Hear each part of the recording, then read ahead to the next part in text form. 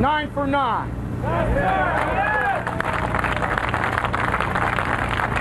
Downs for 9 for 9, the community coming together for the 12th anniversary of the Quecreek Mine Rescue. Jackalyn Kovac spoke with one of the miners after today's anniversary ceremony and joins us live with her story. Jackie?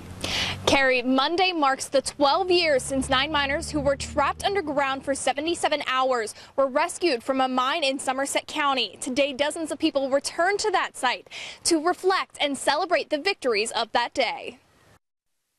12 years ago, 9 miners became trapped at the Quecreek Mine in Somerset County. Crews would work for 77 hours to free the men. On Saturday, Quecreek Mine Memorial officials held a ceremony to celebrate the victories of having all 9 men pulled out of the mine alive. I think the whole world relates to it because they all watched on television, and so people come up this way for Flight 93.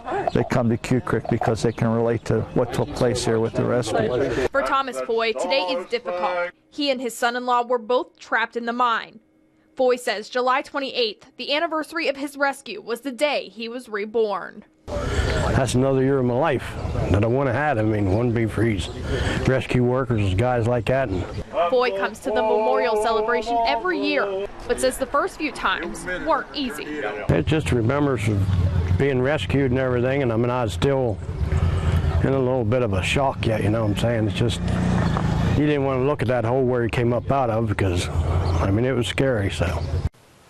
Now, state mining officials say that the Quecreek Mine incident changed many things in the state of Pennsylvania, and in the past 5 years, not one person has died due to a mining incident. Reporting live, Jackalyn Kovac, 6 News.